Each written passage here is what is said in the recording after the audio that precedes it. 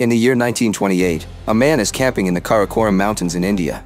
Suddenly, a mysterious glowing thing appears outside his camp and he decides to take a closer look, only to discover a giant light ball covered by a thin layer of ice. After staring in awe for a moment, the man tries to hit it with his pickaxe, which immediately makes him fall and faint as the sphere glows brighter. When he wakes up moments later, he discovers the sphere is gone and there's a weird-looking scar on his body. Years pass and it's now 2008. An astrobiologist named Helen teaches at Princeton University before going home to her stepson Jacob. The boy has been distant since his father died, but Helen still cares for him deeply. Suddenly, Helen gets a phone call from an unknown person, who tells her that a car is coming for her. At that moment, the police surround the house and an FBI agent knocks on the door to tell Helen she must come with him now. He refuses to explain anything and Helen doesn't want to leave Jacob alone, but fortunately the neighbor comes to see what's going on and Helen can leave Jacob with her. Afterward, Helen is taken away in a car, but the FBI agents still refuse to answer her questions. Eventually, they arrive at an airfield, where Helen boards a helicopter full of scientists from different fields, like a nuclear physicist and a civil engineer. Just like Helen, all these scientists were taken from their homes without an explanation. Moments later, the group arrives at the Linwood Military Academy in New Jersey, and the military asks everyone to leave their cell phones at the entrance. Helen acts quickly and hides her phone under her clothes before she's taken away by her old friend Michael, who put Helen on the vital list because of her work with a famous doctor called Carl. Then Michael gathers all the scientists in a room to do a presentation on the current situation. It turns out an unidentified object from space is approaching Earth following an unconventional trajectory, and according to their preliminary calculations, the object will inevitably collide with the planet. Because of its huge speed, it is impossible to shoot it down, so the government has decided to form an emergency response team that must deal with the consequences of this catastrophe. The team only has a little over an hour before the cosmic object crashes on Manhattan and kills around 8 million residents. After the meeting, Helen locks herself in the bathroom to call Jacob and tell him to hide in the basement, although she doesn't give him the details. Her conversation is overheard by one of the soldiers, but instead of arresting her, she asks to borrow the phone because she wants to call her family too. Afterward, the scientists travel to the site where the object will impact and quickly get alarmed because the object can't be identified and the rocket launch system is blocked. Terrified, they hold hands and count down the last few seconds, but to their shock, nothing happens. At that moment, they see through the window a bright ball of light slowly approaching Earth until it lands in the middle of Central Park, causing people to run away in terror. The scientists immediately put on protective suits and carefully approach the glowing sphere, feeling like there's something in the air around them, perhaps electromagnetic waves. Soon the police and the military show up with weapons and surround the area, and at that moment, a light begins glowing brightly on the sphere as an alien creature emerges to meet them. Helen slowly approaches the alien and he extends his hand to her, but when she tries to reach back, a shot is fired and the alien falls into her arms, visibly bleeding. Suddenly, a huge creature appears out of the light and uses its powers to take away electricity in the area and incapacitate every piece of machinery. It also emits a terrible ultrasonic sound that stuns everyone's ears. Then the creature reaches for the wounded alien, but the alien stops it with a mere gesture and the robot immediately shuts down, allowing machinery to go back to normal. Afterward, the injured alien is taken to a military laboratory, but the medics don't know how to treat an unknown creature, and they lose so much time that the alien begins getting worse. Helen advises them to bring in a surgeon to at least remove the bullet, and they do exactly that. The surgeon makes an incision and removes the bullet easily, but he's also surprised at how similar to humans the alien is inside. He also notices that the gray skin-like tissue is cracking and separating from the alien's body, so he proceeds to remove the entire layer. To everyone's shock, the remaining creature looks very human. Next, the alien is put in a special protective capsule where his condition is monitored. Helen notices he's dreaming, and at that moment the alien wakes up, immediately panicking when he sees the capsule. With a friendly voice, Helen talks to him and tells him there's no danger, and the alien calms down while it's revealed he looks exactly like the mountaineer from 1928. For now, he doesn't answer questions, he only repeats Helen's words. Meanwhile, humanity is going through chaos and panic. Stock exchanges are closing, and New York citizens are being prepared for urgent evacuation. People around the world are also fleeing population centers on their own, fearing an alien invasion. While the president and vice president hide in a shelter, the Secretary of Defense Regina holds an emergency meeting and learns that the aliens have managed to hack into one of the spy satellites, so now they have all the classified information about national defenses. To make matters worse, more of these glowing spheres are landing all around the world. Arriving at the lab, Regina listens to the scientist's report. Flesh samples taken from the alien show the presence of DNA from 3 different life forms. The creature's body tissues are human, and the gray flesh shell is organic, which is a kind of protective suit of placenta. It seems the aliens had previously visited Earth and obtained a sample of human DNA, explaining the mountaineer's scar and why the alien could take a human form. Afterward, the group visits the alien, who is speaking perfect English and asks for water. His hand trembles as he brings the glass to his mouth, and he explains that it will take time for him to get used to this body. Regina tries to interrogate the alien, but her questions are ignored. Then Helen asks him to tell her about himself, so the alien introduces himself as Klaatu and says that he is a representative of a group of civilizations. He asks for a special meeting with the UN so he can talk to all the world leaders, but Regina refuses. Seeing as Klaatu won't offer any more details, Regina orders for him to be injected with truth serum and sent to a safer location for interrogation. The scientists believe that Klaatu is the most important discovery in human history and don't want to hand him over to the Secret Service, but Regina thinks this alien is a great danger to humanity and that falls under the jurisdiction of the Secretary of Defense. Michael and Regina get into an argument only to be interrupted by Helen, who assures them that she will personally inject the alien and perform all the necessary tests. Then Helen is given a vial of truth serum, but she sneaks into the pharmacy and secretly takes a vial of regular saline too. Meanwhile, Regina tells Klaatu that he'll be transferred to a more secure location, and when Klaatu says he intends to leave, Regina informs him she won't let him because he has illegally invaded this planet and his huge robot has attacked the military. Klaatu points out that the biorobot is only activated in the presence of violence, but Regina ignores that detail and orders Helen to administer the injection. Helen gives him the saline instead of the serum as she whispers to him that he must run. Afterward, Helen is immediately taken away and Klaatu is tied to a chair before he's taken to a room with a lie detector, where an agent asks him a series of control questions and monitors his readings on a monitor. Klaatu only offers a few vague answers before he uses his power to reprogram the lie detector and electrocute the agent.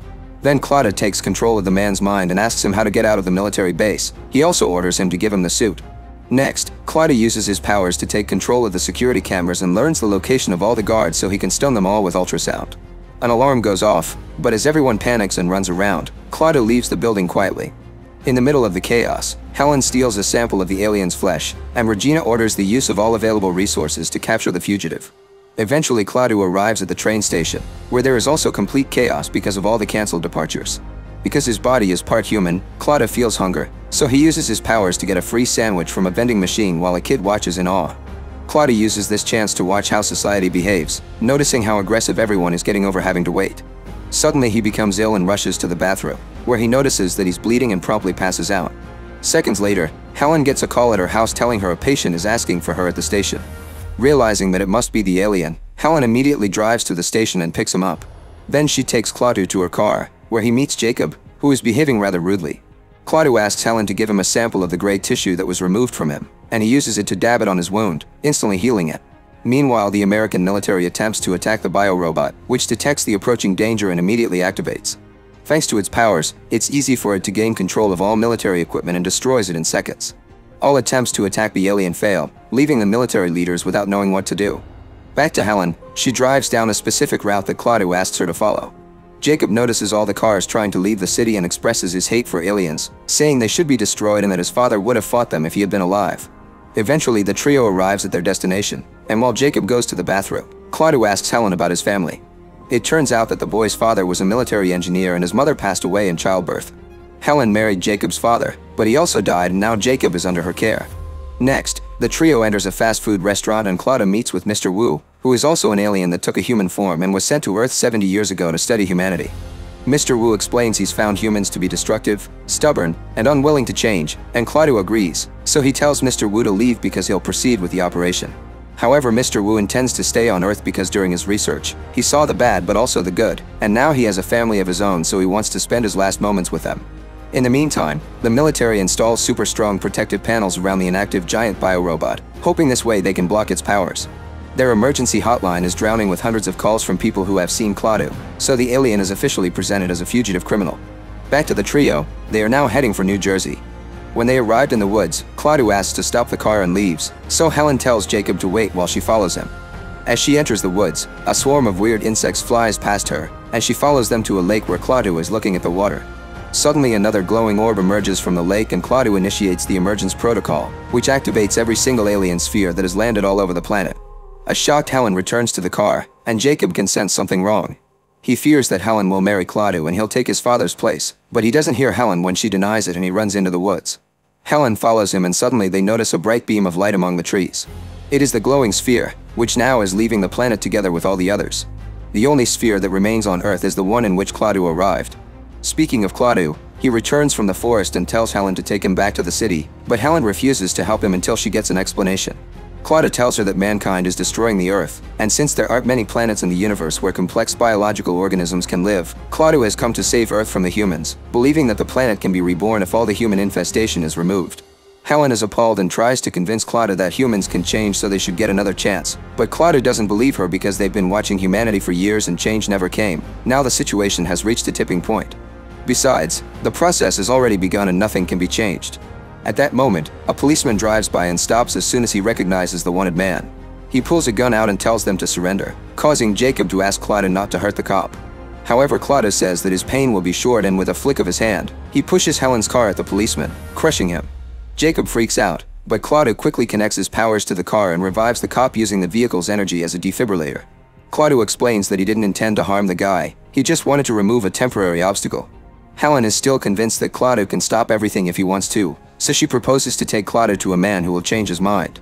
Meanwhile, the secret services are researching the various spheres that left Earth. Through video footage, they discover the glowing orbs are transporting many kinds of Earth creatures away into space. Regina realizes the spheres are arcs like Noah's, meaning a flood is coming soon. While the military places the biorobot in a silo deep underground, riots begin to break out all over the planet and looting increases. Back to Helen, she brings Claudia to see Carl, a Nobel Prize-winning scientist she's worked with. When Claudia finds a formula on a board, he decides to correct it, and Carl quickly joins him to solve the unfinished problem together. This allows Carl to guess Claudia as the wanted alien. In another room, Jacob watches TV and sees the hotline number to call in case anyone has seen Claudia. In the living room, Carl wonders how Claudia's civilization managed to survive, and Claudia explains that their son began to die out and they had to evolve to survive. Carl points out that was a case of change coming when a being is on the brink of extinction, and since humans are at that point now, they should be given some more time.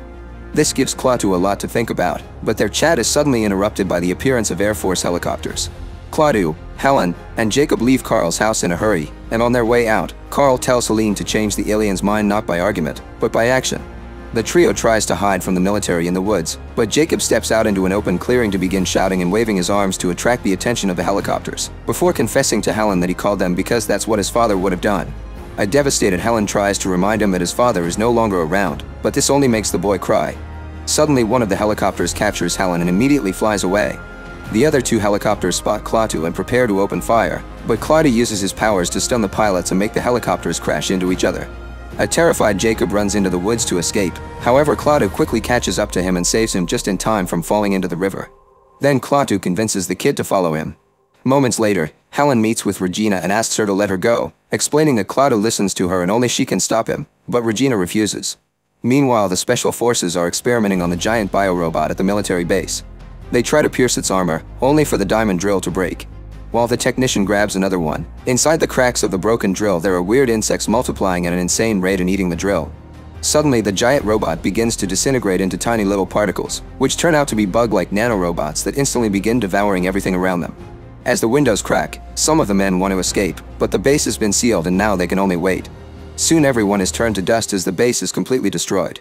The military reports back to Regina about the situation, explaining that the nanorobots are impossible to destroy. The missiles launched at them only increase the number of the alien bugs, and now that they've broken out, they have formed a huge cloud that moves in all directions and destroys everything in its path. Even a huge stadium turns to dust in seconds when the bugs reach it. Finally, realizing there's nothing they can do, Regina releases Helen so she can talk to Claudia, and Michael will be going with her. In the forest, Claudia brings Jacob to a woodsman's cabin and lets him call Helen's cell phone. Once they've agreed on a safe place to meet, Jacob and Claudia start making their way out, and Jacob admits that he no longer wants Claudia dead. This makes Claudia question his beliefs about the nature of humanity. Moments later, they arrive at the cemetery where Jacob's father is buried, and he desperately asks Claudia to use his resurrecting power as he did earlier with the patrolman. However, Claudia's powers have a limit and there's nothing he can do for a rotten body. Furious, Jacob tells Claudia to leave, but at that moment Helen shows up and runs to the boy to hug him tightly, trying to comfort him.